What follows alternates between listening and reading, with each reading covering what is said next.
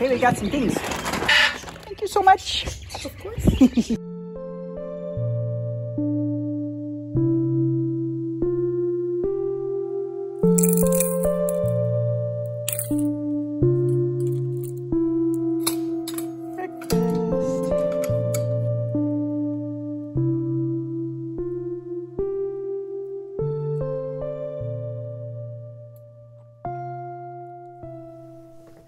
Good Wednesday, everyone. How are you? Well, my parrot isn't with me because, well, I put him to bed. This is a little later than I usually record the vlog, but I have so much going on this week. I thought I'd try to get ahead and get it out as soon as possible. Well, it's been 3 weeks now since I got the dreaded COVID again this year, and as you can see, I'm feeling a little bit better. I'm still easily exhausted, but things are still looking up. The weather's getting better. Hopefully it'll stay nice until June, but you never know, we still get snow in May. This week I did a lot of errands, and which was exhausting, but I still managed to get some things done.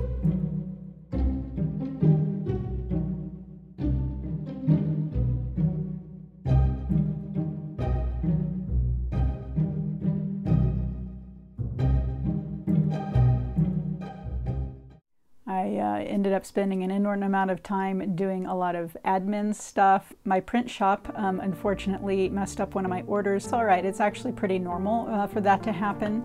If you can't expect them to get everything correct every single time. And in this case, there was something even out of their hands. When it got shipped, the box got damaged, and so some of the cards and envelopes got damaged and dirty. So I've got a couple more weeks till some of those things come in, hopefully sooner, but that's just how it goes. This week, if all goes well, it may or may not. I hope to go out painting not once, but twice this week.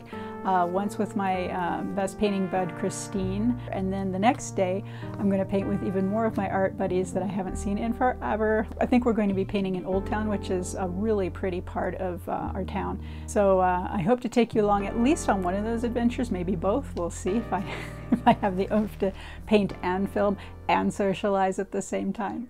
I also continued to keep working on my heron painting that I showed you on the last vlog. And that's, taking me a little longer than I thought it would because it's a little more detailed and involved than a quick plein air sketch.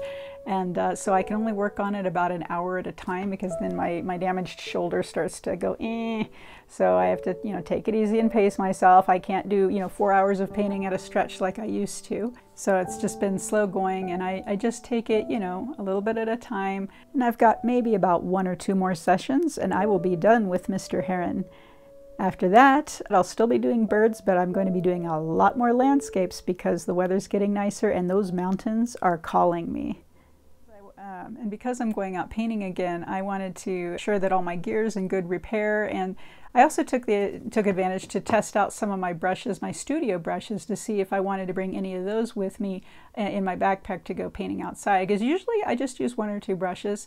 Sometimes it's good to try, to mix things up and try something different. So I grabbed a few travel brushes and I tested them all out. I thought it'd be fun to share my research results with you guys. Okay, here are the 5 contenders. Number 1 is a mop brush by a company called Silver, and it's black goat hair. Then number 2 is my old favorite standby, the Robert Simmons Sapphire series. It's a mix of hair. It's red Kolinsky sable hair and synthetic, so it lasts a little longer. Then we have the Cadillac of brushes. This was a gift to me. It's a travel brush by Escoda, the Escoda Reserva. That's 100% Kolinsky sable.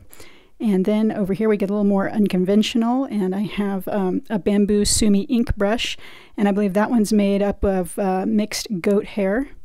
And then lastly, a kid's brush from a Crayola watercolor set.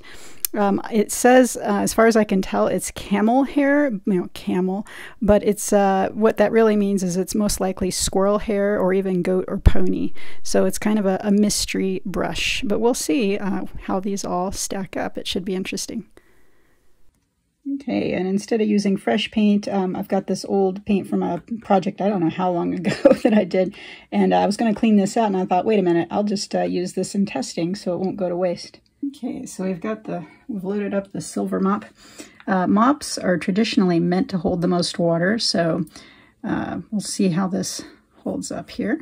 Just very quickly go down. They're very good for washes, but they're very soft. They don't have fine tips, so you can't get in much too in the way of detail.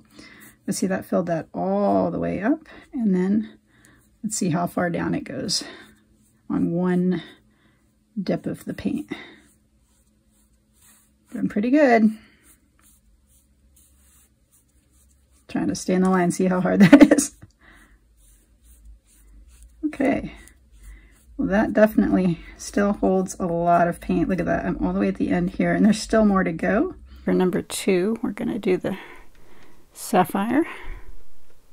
And I use this one a lot when I do plein air painting because it's just such a good, versatile, all-around brush. And it can hold quite a bit of water for being half synthetic. But you can tell it doesn't hold as much as the mop. And even though I'm working quickly here, see, check it out. It's starting to run out. Now we're getting into the nitty-gritty of the wash. Yeah, it's really starting to dry out now. Get some cool textures with it, but yeah. All right, so that's all she wrote for the Sapphire. Now for the Fancy Pants Sable with the Escoda. This is a slightly softer feel to it, but it is smaller than the others, so let's see how much this will hold. Uh-oh, we're already starting to run out. Wow, that's surprising. Quick, let's get to the other one. Oh wow. Big surprise. I guess smaller definitely will not hold as much for sure. Look at that. But it is a smaller barrel there on it. This is why we do tests. And here is the Sumi ink brush. And you can tell I didn't really think it was going to hold that much. But much to my surprise, this is doing pretty well.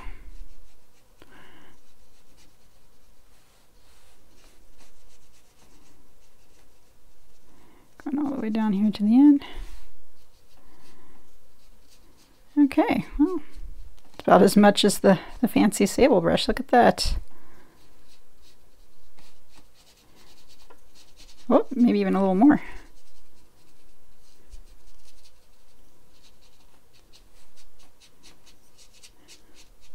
Once again, this brush I usually use for texture because it gets some really good textures.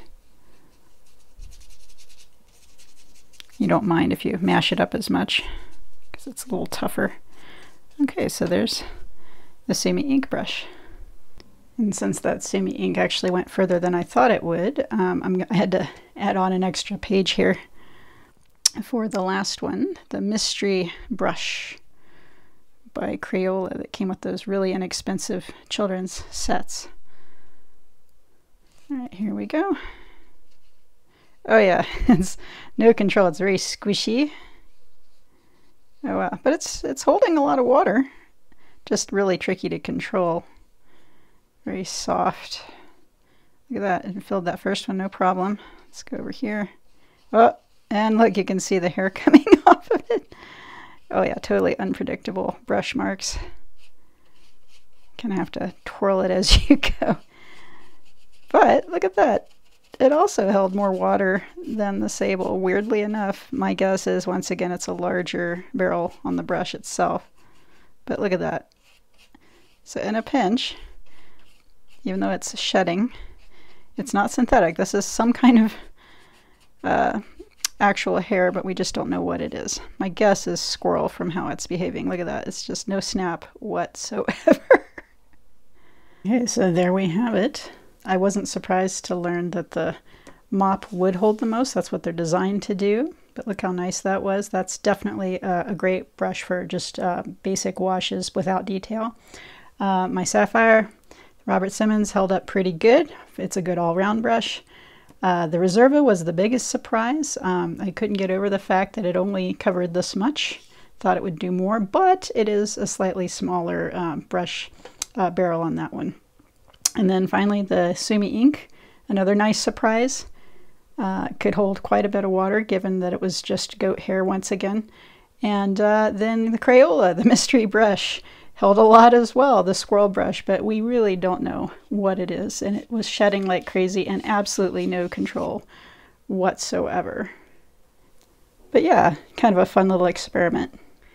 Now I'm going to see if I should be replacing my Sapphire when I go out painting with the mop on those really dry, windy days. So let's make some clouds real quick.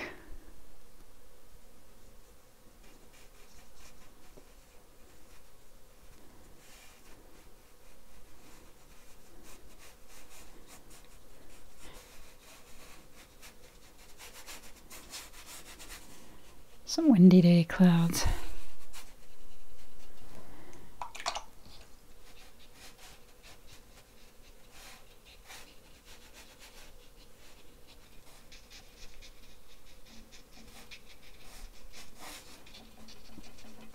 See how it just kind of scrub out some little details if I need them.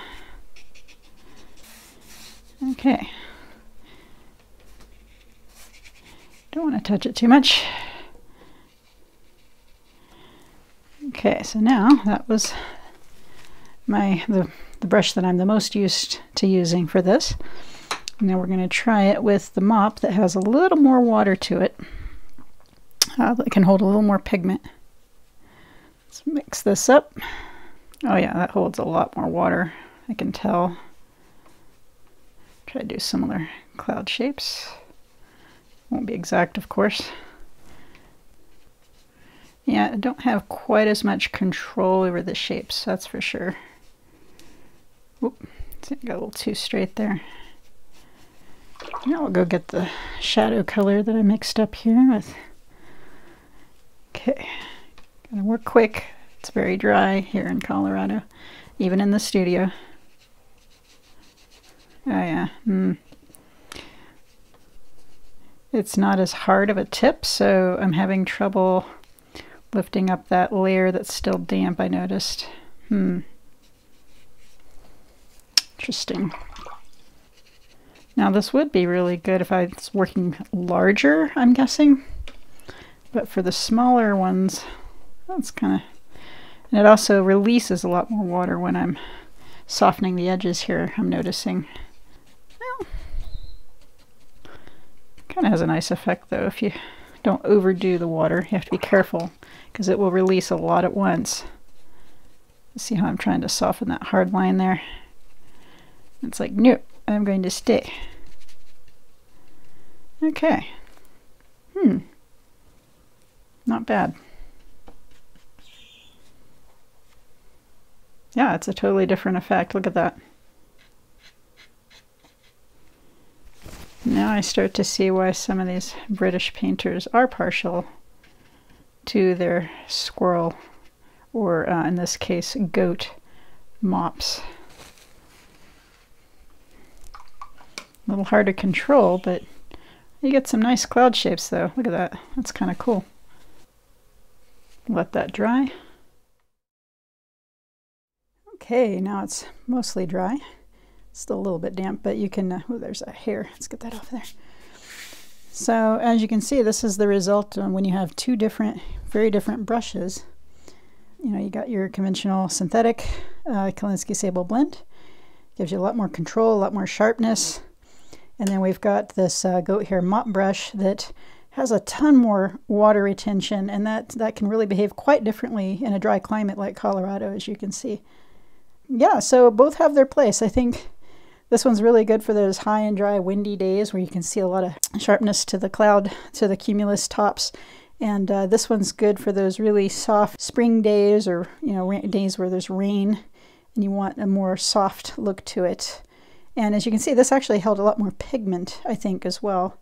So it gives you just a little bit more to work with. But yeah, this one I had a little more control. This one is a little more chaotic, but I like both for different reasons. So yeah, I think from now on I'm going to be carrying this in my kit bag when I go outside to paint.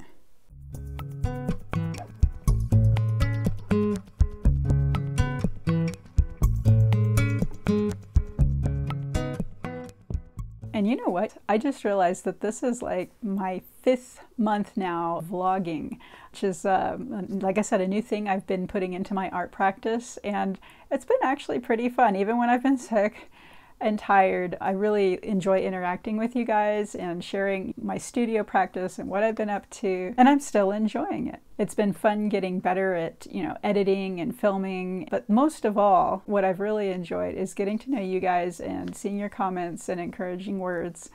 And I just want to thank you once again so very much for being here and sharing your time with me. This has been probably the longest video I've made, so if you've made it to the end of this, you're awesome. So it's getting kind of late here. I'm done painting for the day. I'm just gonna put this into the computer, edit it, and send it out so you guys can see it. So once again, thanks so very much, and you have an awesome rest of your week.